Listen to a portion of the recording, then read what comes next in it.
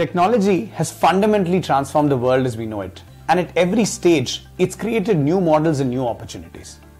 You see, the impact of technology on healthcare has also been immense, right from examples of creating new cures for diseases to being able to create new models of care delivery. One of the interesting phenomena that we've been observing is the decentralization of care. Think of all the options that exist today. From having access to all of the data that you never had access to through smart devices, to advanced diagnostics, to the kind of specialized care that's available today. All of this, in some sense, is fueled by technology. In the upcoming ISB Healthcare 4.0 conference, I'll be moderating a panel where we'll have stakeholders from across the care ecosystem.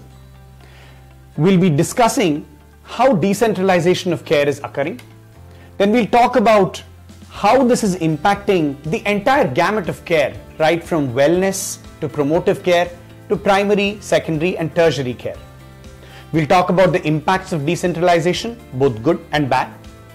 And we'll also explore what are the roles of these various players in the ecosystem. I hope all of you will join us in this panel discussion on the 9th of February at the Hyderabad campus of Indian School of Business. Thank you.